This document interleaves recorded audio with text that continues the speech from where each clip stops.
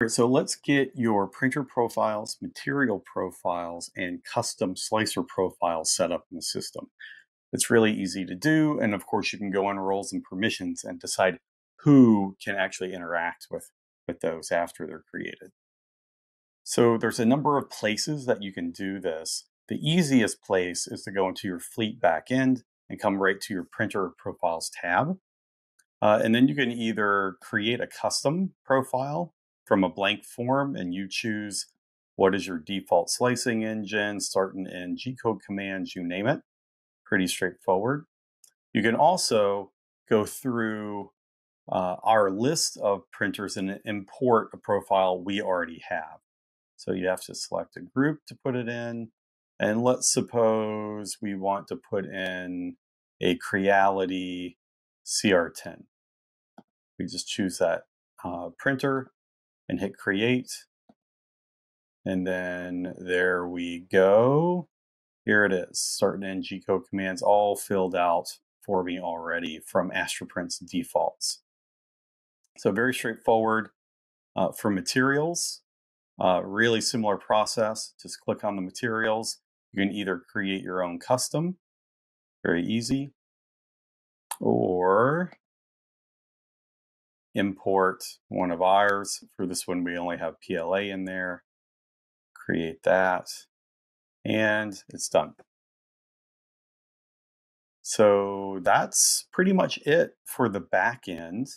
I'm going to show you how to create custom slicer profiles. These are done on the front end. So we're going to switch to the front end. And then you go to My Slicer Settings, New Slicer Profile. Now you need to choose the printer associated with this new slicer profile and the material type because they're all tied together.